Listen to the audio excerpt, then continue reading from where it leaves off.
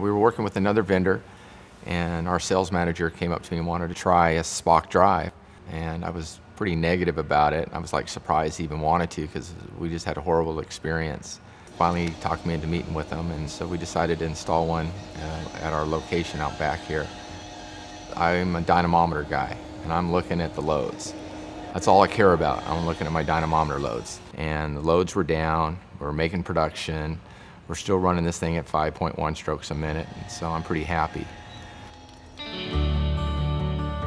With our previous drive, when the well would go down, we had a hard time starting it because it was an air balance and we couldn't get it right. We noticed with the SPOC drive we could adjust that. We used to change the belts and shivs every year on this well. And since we've had the SPOC drive that we're going on almost 2 years now, we've never had to change the belts or shiv because of that soft start. We installed an ESP about 15 months ago up here on the hill. And this well in the past has had problems with motors burning up. So when we put this thing on, we noticed that the electricity wasn't as strong as they told us it was. So we made some adjustments with the drive and the taps. And it's been on currently almost 14 months now without a failure. When your peak polish rod load drops and your minimum increases, that's less wear and tear. Everybody knows that's involved with dynamometers. And just by us having that feature on this thing that we can adjust has been a big plus for us. We had a well that was making a lot of noise in a neighborhood. It's a new development. One of the neighbors was complaining about the noise of the well, so they were running it only during the day, which they lost half their production.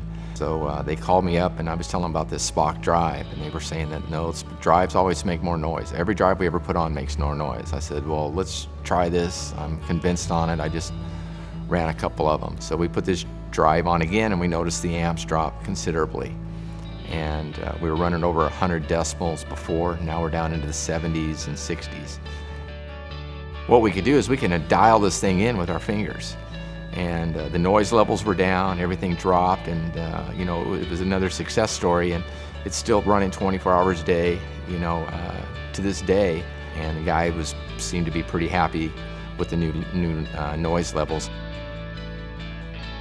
One of my favorite parts about the IronHorse WiseGuy features is the ease of use, and we're looking at it on our cell phones now, and we can adjust, speed this thing up, and watch it, you know, 24 hours a day, and that's been a big plus for us.